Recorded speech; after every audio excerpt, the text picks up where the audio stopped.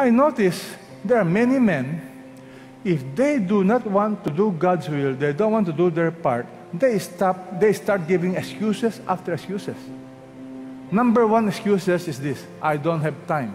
Have you heard of such excuse? I don't have time. Why are you not attending a small group? I don't have time. Why don't you come and worship on Sunday? I don't have time. Have you heard of that excuses? The people are doing the same. We have a problem. We will not do it anymore. I was explaining to a group of leaders this week. I explained to them the myth of lack of time. It's a lousy excuse. And I will not allow you from now on to have that excuses. What do I mean? Exhibit A. I know of a president of a multinational company. For the longest time, we wanted to invite him to be part of a small group to study the Bible and be accountable. You know his excuse, which is, valid. I'm busy. I have meetings. I run a big organization. One day, during his regular physical checkup, the doctor said, I see something in your lungs. I think you have cancer.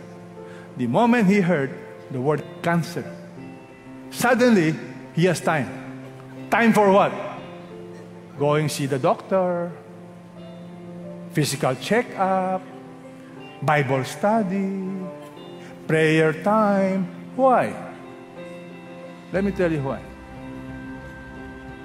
Facing death has an amazing power to alter your priorities.